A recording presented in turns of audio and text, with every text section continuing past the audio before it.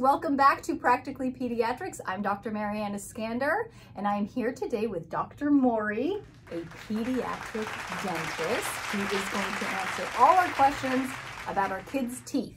All right, let's get to it. At what age should your child first have their first dentist appointment? That's a very good question, because you're like, wait, they don't have a ton of teeth when they're 1. Do I really need to take them to a dentist? So as pediatric dentists, we definitely want to see them around first birthday.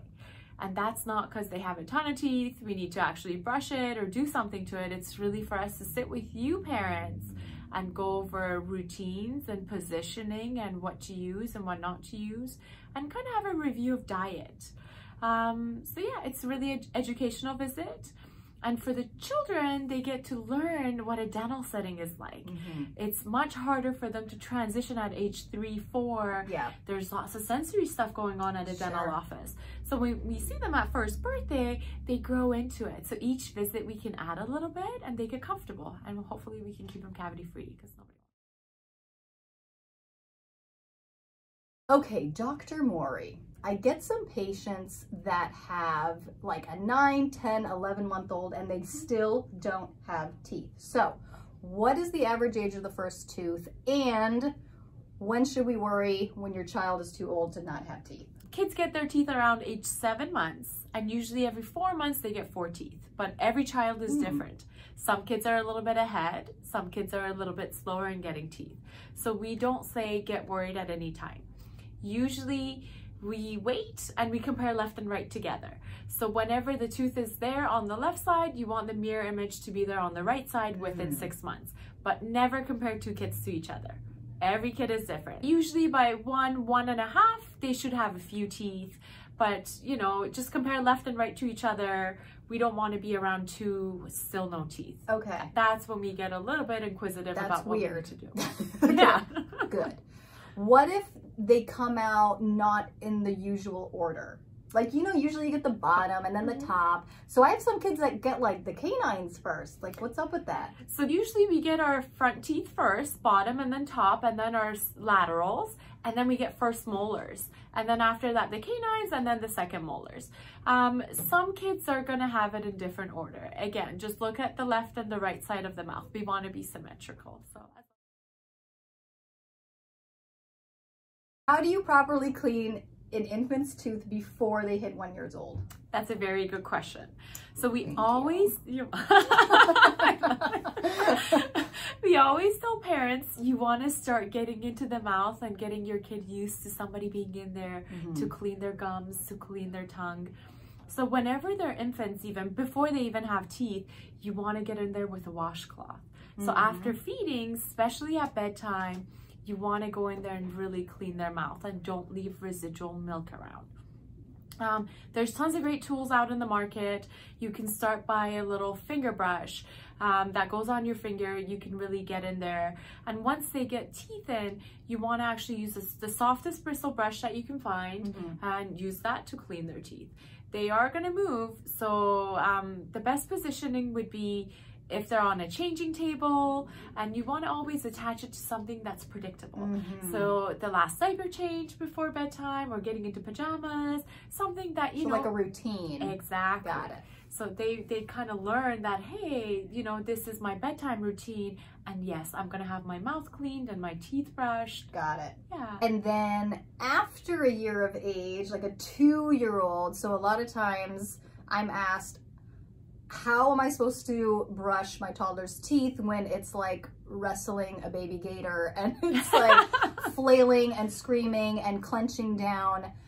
Please give us some advice, because that is a big question I get asked almost daily. That's a very good question. A lot of parents have challenges with actually positioning the babies or the infants or the toddlers. So we usually love sitting knee to knee. So pretty much two adults are sitting facing each other. The operator adult that has a toothbrush in their hand, the patient's head will be in their lap. And that way you can lift the lip up and really get a good view and really have a good control because their head can't move, so you can get in there and brush them.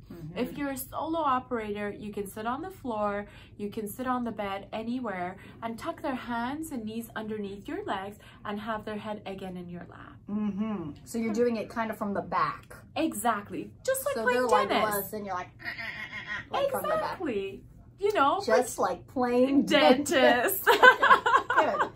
Okay, let's talk about toothpaste. Is there a time where you don't need toothpaste, or do you always need toothpaste from the first tooth? And then what types of toothpaste do you recommend? Very good question. So we do recommend, and the American Academy of Pediatric Dentistry recommends a fluoridated toothpaste. But again, it's really up to you guys how comfortable you are with it. It's really a personal choice at the end of the day. What's really important is flavor. Kids are really picky about the flavor. So we want to pick a flavor that they actually enjoy. So we recommend once they get their teeth in, you need very, very little. So you need like a tip of a pencil first. And if you want to break it up, the morning you don't have to use a fluoridated toothpaste and do the training one. And then at night, do the fluoridated toothpaste. Okay, so training toothpaste do not have fluoride in it. They do not. Oh. So we do not love training toothpaste. Okay. But if you're picking and choosing, you know, how to balance it, then the morning do the training toothpaste. Oh. All those training toothpaste do not have any fluoride. And then the other kids' toothpaste. I didn't know that. Ooh, there we go. We learn something new every day. I thought I knew everything. I guess I don't. Well. A little bit of toothpaste. Before age 3, a smear. Above age 3, a pea size. Okay, good. So smear before age 3, a pea size after age 3. Yes. And not okay to swallow.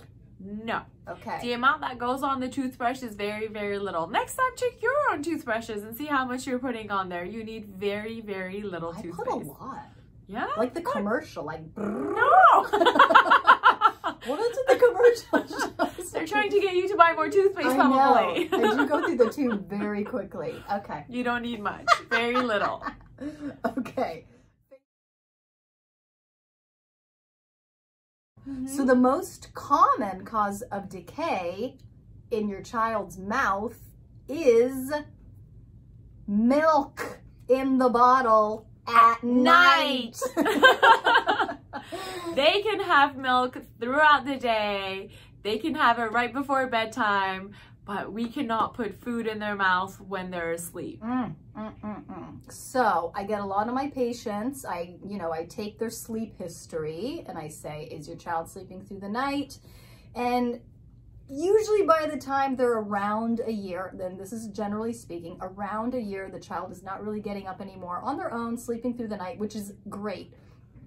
Another group of kids are still waking up, especially kids that are breastfeeding, and there are kids that really want that milk at night, which is not a good idea because it really affects your oral health, and it can, I think, deteriorate your oral health pretty rapidly if you keep doing it every single night, multiple times a night.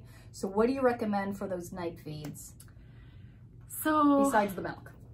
We ideally want to not do any feedings at night when we're asleep. It's like us as adults falling asleep and we brush our teeth, we're in bed, and we have a piece of cookie in our mouth and it sits there all night long, right? We don't have saliva being produced, so it's not protecting our teeth at night as much as it is during the day. So if you can't do it cold turkey, let's start cutting it down. So if they're doing bottle feedings, I would do half milk, half water, and then gradually just go to all water. Yeah. You gotta get that milk off their teeth. Even if you can get a washcloth in there, go for it. We just want that off the teeth, not sitting there all night long. Right. And guys, she taught me something new before we started filming. I thought the issue of milk was the lactose, because lactose is a sugar. I thought the lactose was what was like wearing away the teeth, but that is not true. It's the bacteria that the dairy attracts that accumulates in your mouth, and that causes the rot. Yeah, and they get more virulent. Yeah. I had no idea. I thought it was I've been blaming lactose this whole time. I'm so sorry to the milk community and the lactose community. I'm sorry. We still got milk. We still got milk. Drink your milk, but during the day and brush your teeth. That's right. There you go. Is it the same with breastfeeding and like almond milk, soy milk, and stuff like that? Same thing. Same thing? Milk is milk. Milk yeah. is milk. Okay. So just wipe it out, brush it out, do anything you can to get it off of the teeth as best as you can. Got it. When is a good time to wean your child off the bottle completely? And when to do straw cups, sippy cups, and those really good 360 cups, right? Yeah. Okay. So I think around 1 to 1.5 is a very good time for them to transition. And if you do anything in the cups, the sippy cups, the straw cups, the 360 cups, we just want to do water, water, water, water. Yeah. Nothing else in the cups besides water and plain white milk. Mm-hmm. What about juice? Juice? Yeesh. Juice can be a treat. It's a once in a while food. And if you are going to do juice, dilute it down with water. Dilute it down, definitely. She just doesn't want you to have juice. Yeah, pretty much. I say dilute it. I say no juice. She says no juice. Kids do drink it. They have, well, whatever. We're not going to erase that. We're not going to get into what my kids do. Yeah. Don't worry about me. Worry about yourself. I know. Worry about your own kids. Yeah, worry about your own kids. Don't worry about what happens in my Exactly. house. Do it as I say, not as I do.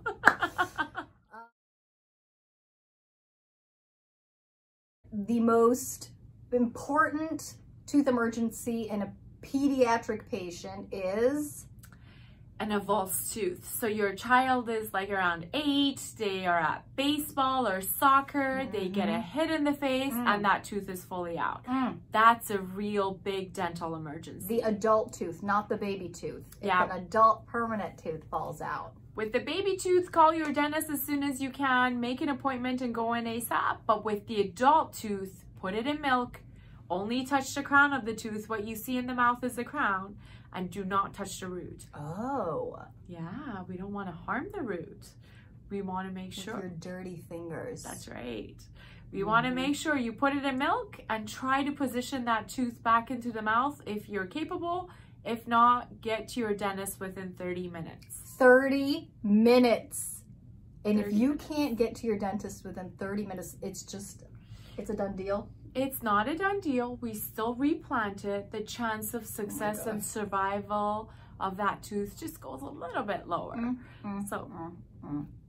So call your dentist at 3 in the morning and they will come in, right? Which kid is playing baseball at 3 in the morning? They rock house. Especially if there's a bunk bed involved, a sleepover. You're getting called at 3 in the morning. I know, right? A little elbow. Yeah. Okay, that is it. I hope you enjoyed our segment about dental health with Dr. Mori. I will see you soon. Thank you. See you guys soon. Bye.